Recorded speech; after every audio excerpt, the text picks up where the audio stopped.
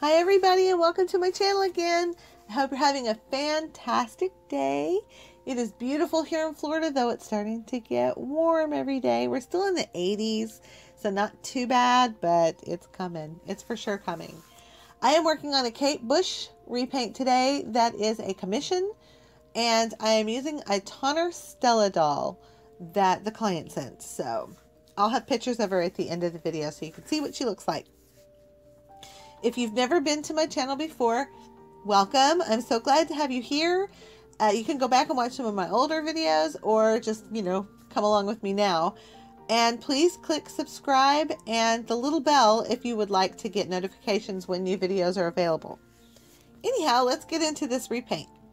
So what I'm doing here is, in case you haven't seen my other videos before, you can go back and watch a video of it in real time. I do have one up, and it's 3 parts because it's pretty long. This one's more of a time lapse, but I can kind of give you a rundown again. I use the first thing I do is I cover the head with a baby sock.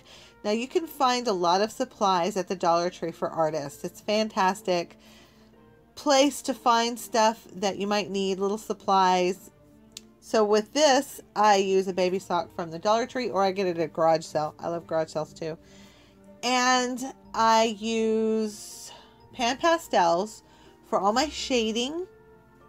And what I do is I spray the doll first with Mr. Super Clear, which is toxic. So please do it outside.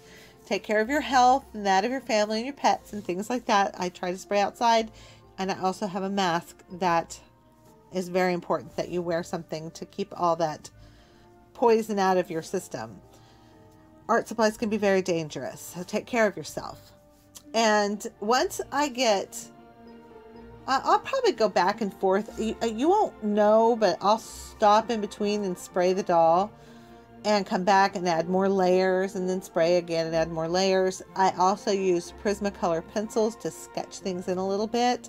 Sometimes I'll do it a lot more than other times. This time I was kind of light on the Prismacolors.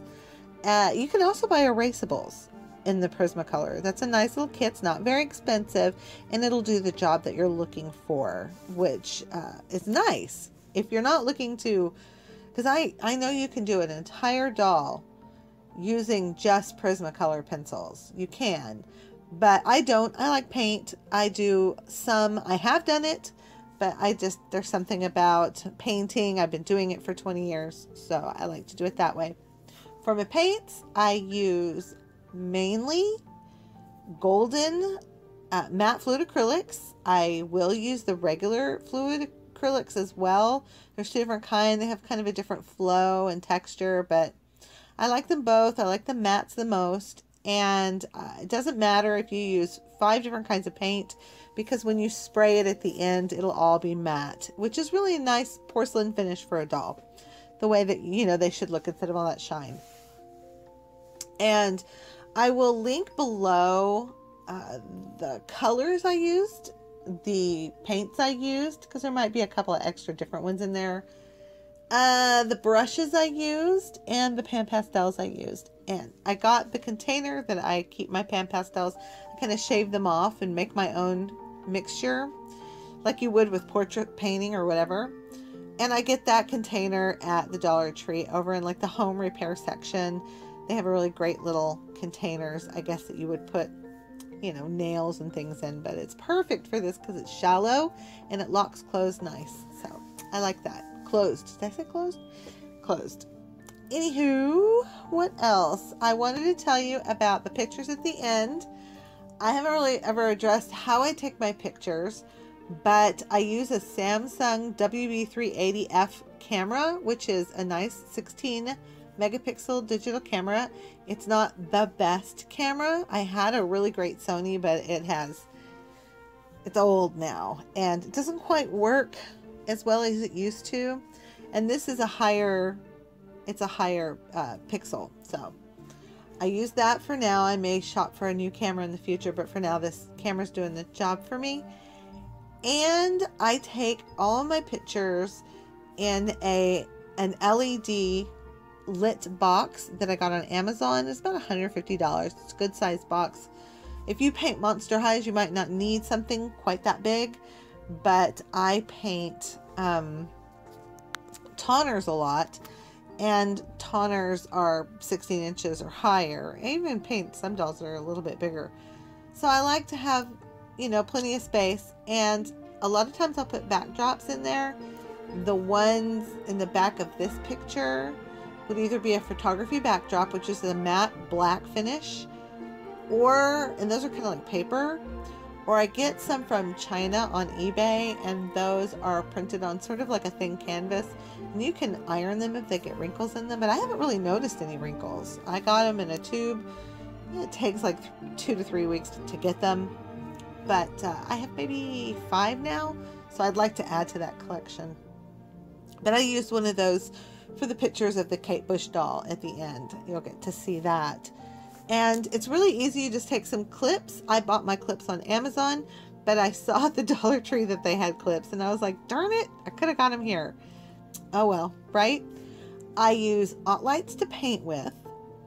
That for me is really important, that I have plenty of lighting. So I have 2 lights that really give me good lighting, and I have a window too next to me. So plenty of lights, and I use reading glasses to paint with because it's like wearing a magnifying glass basically. And I think mine are 5. I had a pair of 7s once. It just depends on how much magnification, how, you know, close up you want to see it. I just noticed in my video that you can see my tablet playing a show in the corner. Sorry about that. I tried to cover it with the drop cloth there that I picked up at the Dollar Tree. This drop cloth is actually from the car section for polishing your car, drying your car. But it's perfect. It's soft, and I just lay it down. If you're working on anything and you drop it, it won't roll off the table.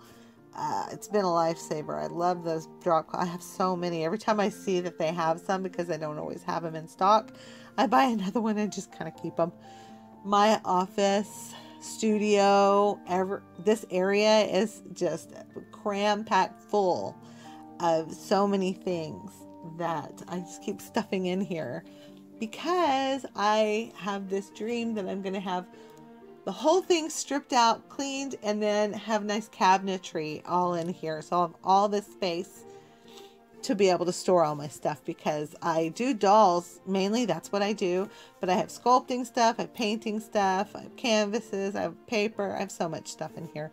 It's really, really, really crammed full. So one day I will get that done. We can dream. Or I can get a standalone studio. I can dream even bigger. So, did I cover everything I wanted to talk about? I think so. I also, I think I forgot. I just drew a blank there for a second. That's funny. That happens. Oh yeah, I remember. This doll came with thick wavy hair. I think it's the toner Stella Sculpt, but the doll's name was Chris, K-R-Y-S, Chris. Yeah, and I didn't have to root anything extra. I needed to make bangs, so what I did was I just sort of put the bangs, pulled them out where I wanted them, and I braided that, and then I tie them down with a string, and I covered the face so that it didn't get wet. I covered it with some plastic wrap and just tied that down, and I just put some boiling water right over where I wanted those bangs to lay down nice and neat, and it worked just fine. I got a little water on her face. That's always a struggle for me. What comes first? Do I do the bangs first or later? Because if I do them first, they're going to get messed up when I do the repaint, and I may mess up the repaint. I don't know. It worked out. It didn't get messed up. Anyway, here are those pictures I was telling you about with that nice backdrop. And that's it, guys. I so appreciate you being here. Thank you so much. Have an absolutely fantastic day, and I will see you next time. Thanks. Bye.